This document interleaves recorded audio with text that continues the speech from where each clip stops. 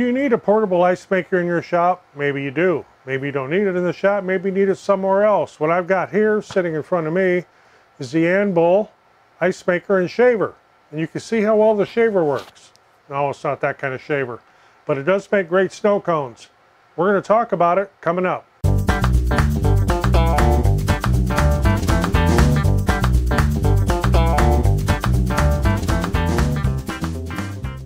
I'm Roger, welcome to the shop. What I'm going to talk about here is a portable ice maker. Maybe it's not something you would normally think of that you would need in your shop. And of course my shop's a mess because everything has its place and most things aren't in it. But otherwise, what I'm going to talk about here is this ice maker, and you're looking at the back of it right there. It's got this on Amazon. The brand name is Anbull, and it's a combination ice maker and shaver, and it makes ice cubes like this. Nice little bullet plate shaped, round. There's also an option to get one that makes square ice cubes. I opted for this one because it has a slightly smaller footprint. If you've seen any of my previous videos, for example with the restoration of the pontoon boat I did, you'll know that we have a permanent campsite along the Mississippi River, and we have a cabana there that looks like this.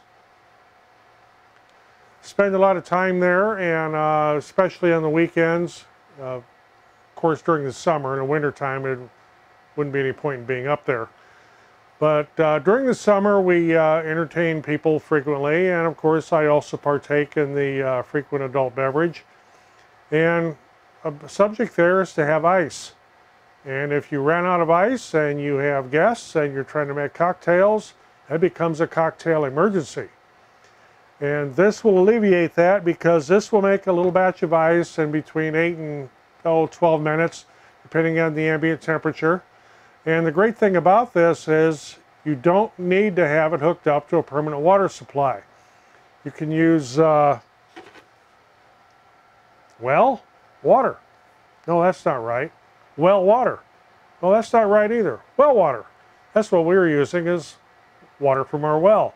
And it's been run through a treatment system. There is running water, and I could hook it up permanently up at the cabana. The problem is the water up there is fine for, let's say, taking a shower or washing your dishes or that type of thing, but it has a flavor, and not a real good flavor, and I don't want that in my ice. And although this does come with a water filter right here, and tubing, and all the fittings you need to hook it up to a permanent water supply, I don't want to try to rely on the water supply up there. We'll take our own water, or we'll bring bottled water. And that's what's nice about this, is you can just add water and it makes ice. It's just that simple. And as a bonus, it does it shaves ice, which makes what they call snow cones. The grandkids and the great-granddaughter are absolutely nuts about snow cones. And I've also found something out. If you mix certain adult beverages together, you can make an adult snow cone. For example, cream de mint and cream de cocoa in equal parts with an equal amount of simple syrup. Poured over that snow cone, it'll taste just like a grasshopper. The drink, not the bug. And I also like to mix Captain Morgan and Cherry Dr. Pepper. It also makes a good snow cone topping.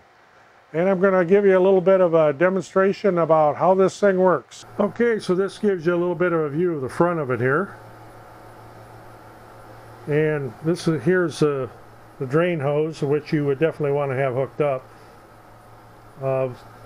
This little door right here you open, and there's a container that is supplied for your shaved ice, and I'll show you how that works here in just a minute. And of course right now it is full of ice because I've been running this today. And it's a little dusty, but it's dusty in here. We're in the shop. The top opens up, and there you have the ice. And to make the shaved ice, you just simply move a few ice cubes here. Move this cover.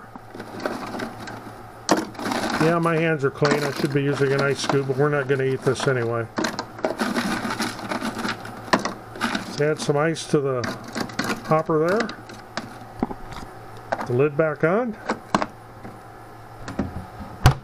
Close the cover here, and right on the front, little button there that says shaved ice. Just turn that on,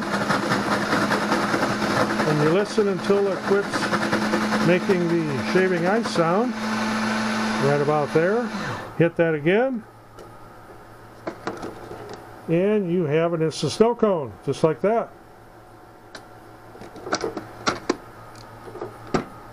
The other nice thing about this is, as I said, you can add water right below this ice basket here, and this is quite full because I've been making ice all day. Right below this basket is the reservoir, and in that reservoir is where you would add your water to.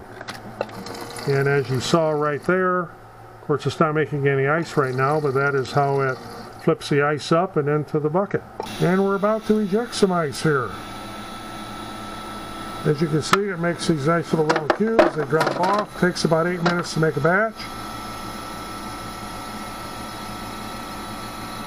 And there's a little paddle in the back that will come forward, like so,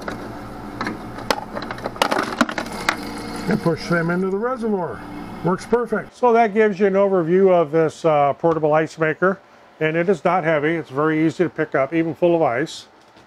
And it's a countertop type model, and we'll be using it up at the cabana this summer. Right now I've been using it in the shop to not only have a little bit of ice for an occasional refreshment, but the grandkids when they're over, and the great-granddaughter when she's over here, absolutely loves snow cones. And this makes them up real quick.